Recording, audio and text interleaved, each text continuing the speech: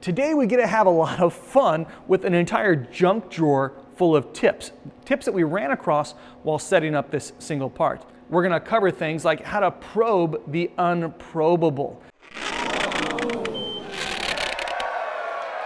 We're also going to show you some of my favorite tools, and I'm going to give you my top secret, best design secret, show you how I kind of spruce up my parts. So stick around. Everything for me begins with my setup sheet. So check this out. I've got a block loaded up. Now if you're tightening up those tools by hand, so here's a situation that comes up fairly often when we try and use a probe or an edge finder to pick up a part. I've got here a little tiny part that's made out of a great big piece of aluminum. And if we try and run the second operation on this part, we just flip it over and put it in the vise. Before we can run op 20, the second part, we need to set the 0. And on this particular part, our 0 is the left edge and the back edge of this part along those two surfaces. If we come down with our probe and try and probe that surface though, we've got an issue. The probe is going to shank out on that white ceramic shank. It works when the ruby tip makes contact. So how do we solve this problem? So here is how we probe the unprobable. We don't.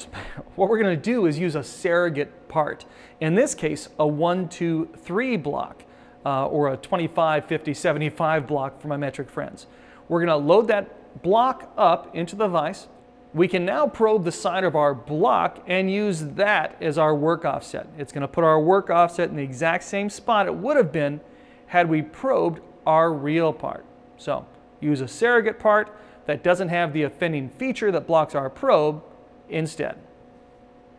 While we were setting up this part, we came across a few other topics that we thought were pretty cool and we wanted to share them with you. One of them had to do with the Allen wrenches that I used when tightening up the part stops in my vise. So here are my Allen wrenches. Pretty basic, but I wanted to show you this guy.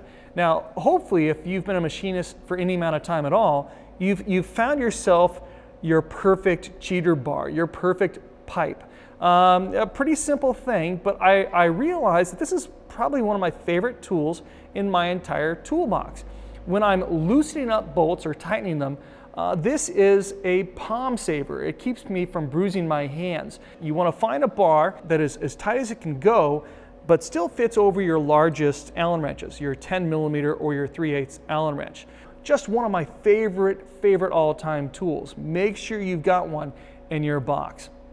And if you're picking out a set of Allen wrenches for the first time, make sure you get a set that has the little ball ends on them. These really help when you're doing things like changing out the jaws in a vise. They can just reach in at an angle and still allow you to turn those bolts. What I've used more recently are these guys. I've switched to these because they're color-coded. Not a big difference, but I just love these guys because I know that my 5/32 is that little red one right there, and I use that one all the time. So, cheater bar, gotta have one. Ball ends in your Allens, gotta have them.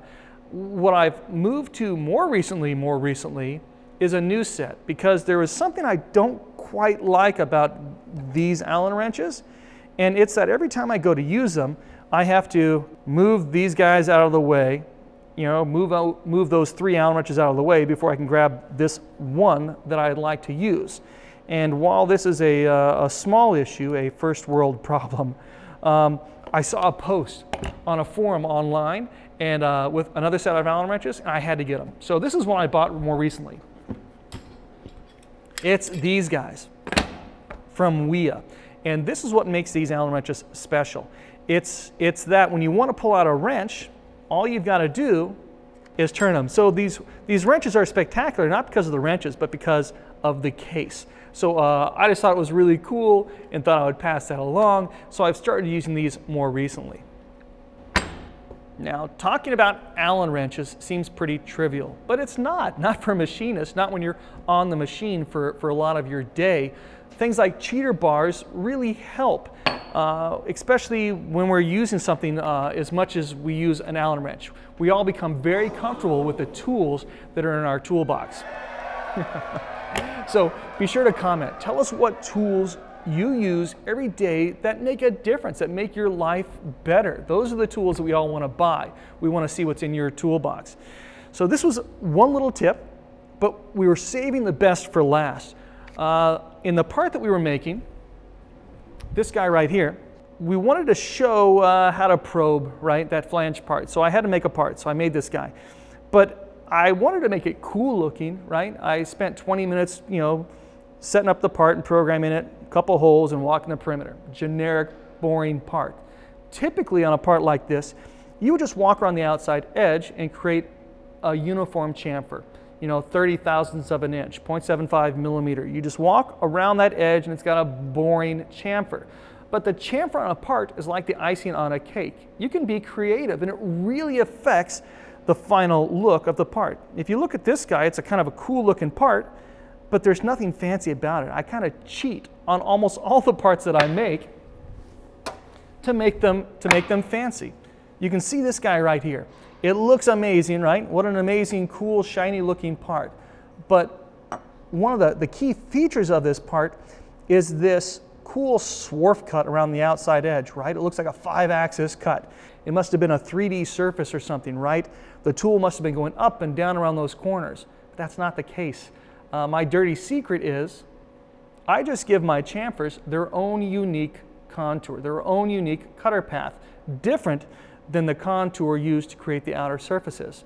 So take a look at this CAD file, and you can see that my end mill walks around the outside of the part, and then my chamfer tool is walking across a different profile that I've created. And if we watch the part run, we can see that our chamfer tool is not moving up or down at all in the Z. It's simply walking around the outside, and it cuts in the XY a little deeper in some spots than others because I've given it its own profile in the CAM system. So this is my secret on how to make cool, sexy looking demo parts. You'll realize that it's actually pretty basic. It's pretty simple.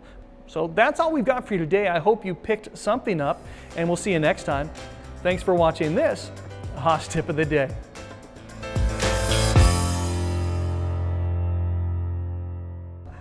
I can't believe we're going to show you this, but it's cool. I had fun with it. This is how you spin an Allen wrench on your finger, okay? So safety glasses, face masks, go try it in the parking lot where no one else is looking. But if you're going to try and spin an Allen wrench on your finger, here's the key. Find the longest Allen wrench you've got in your set, not a short one. The shorter the Allen wrench, the harder it is to spin on your finger. You're going to take your Allen wrench, you're going to have it face away from you, and when you spin it, you're going to want your finger to climb up the long end of the Allen wrench. So you face it away and you spin.